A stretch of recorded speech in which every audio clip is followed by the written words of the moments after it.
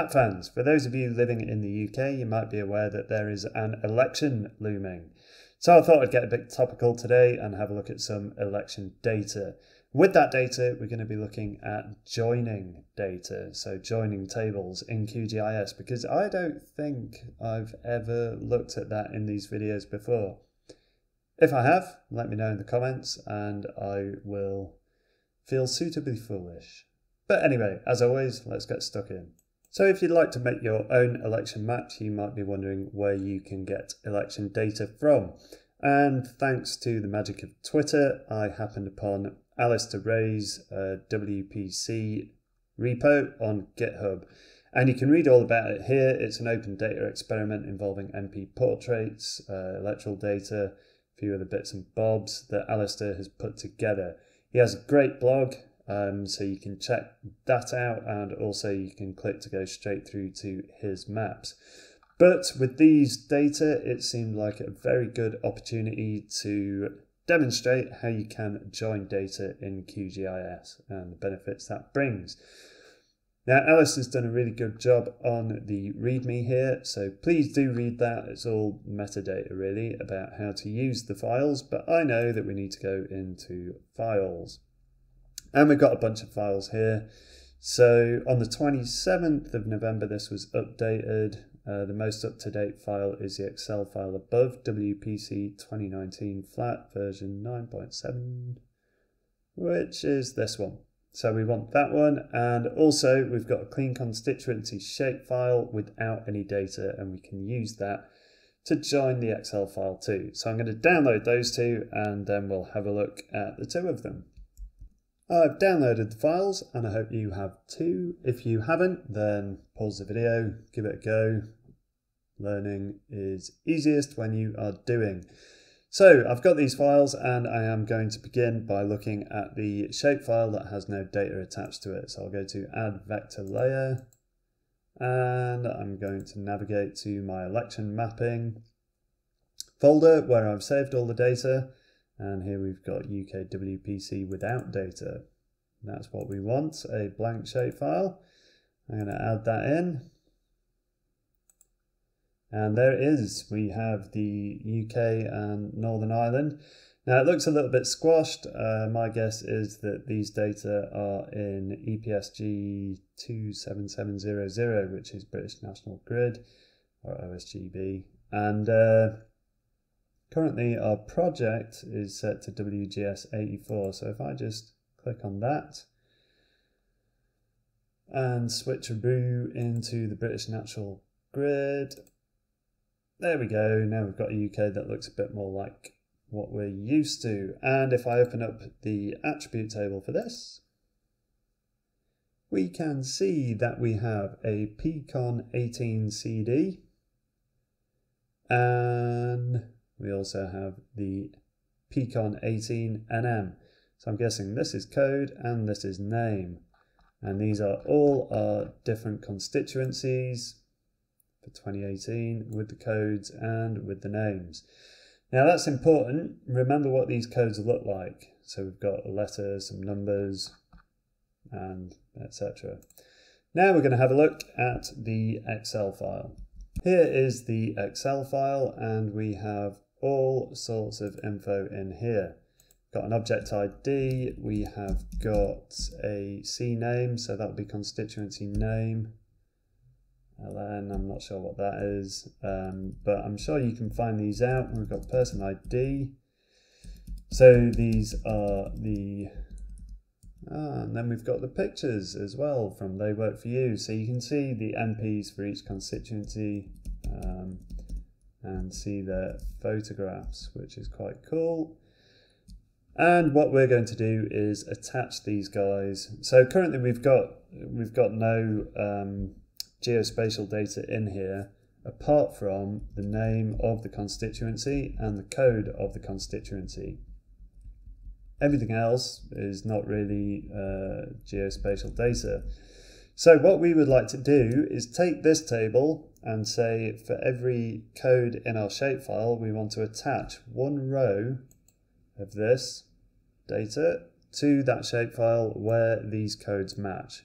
So when you're joining tables, you always need to have a column that will match between the two tables. And it's very helpful if that is unique, depending on what kind of join you're doing. But today we're going for a one-to-one join. So you can look that up if you want to learn more about joining tables. And now that we've had a look at our Excel file, I know which column I'm going to do the join on. So let's get started. Here we are back in QGIS, and to make life a little easier, I'm going to add that Excel table to our current project. So I'm just in the browser up here, and I'll go to election mapping and into, oh, there we go, that's the flat file, the XLSX that we want. So I'll just drag that down and put that in our table of contents, and that's now in our project. And let's just open up the attribute table to take a peek at it, and there we are. Now Q obviously can't draw this because it has no geometry attached, and the aim of what we're doing today is to attach the data from this table to our shapefile that does have geometry data or geographic data. And we're going to do that using something called a table join.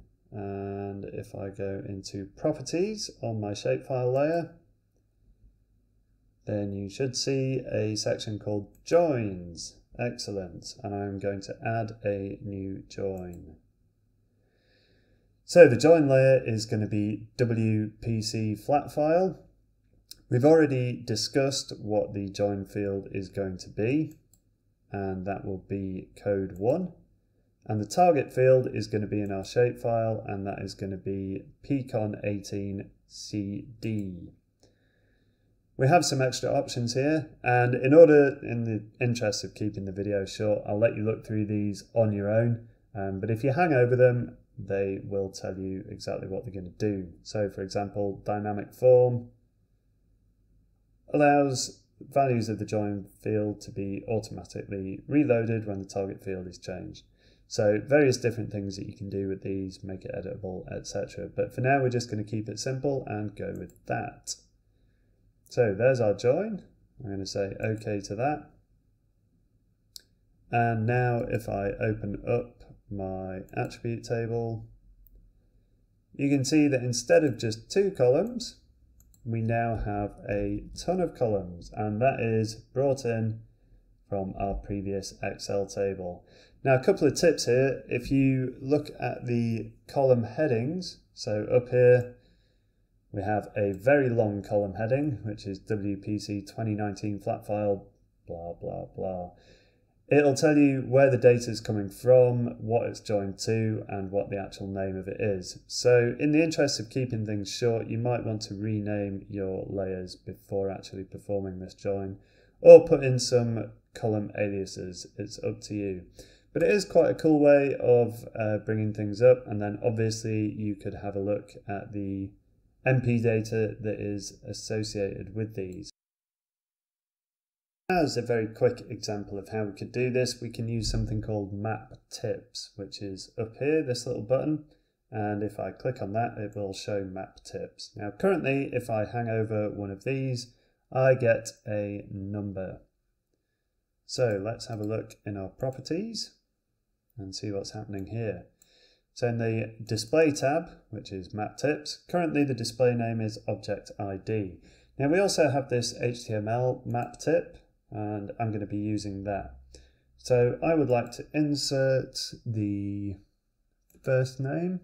So I'm going to click on the first name and insert that column.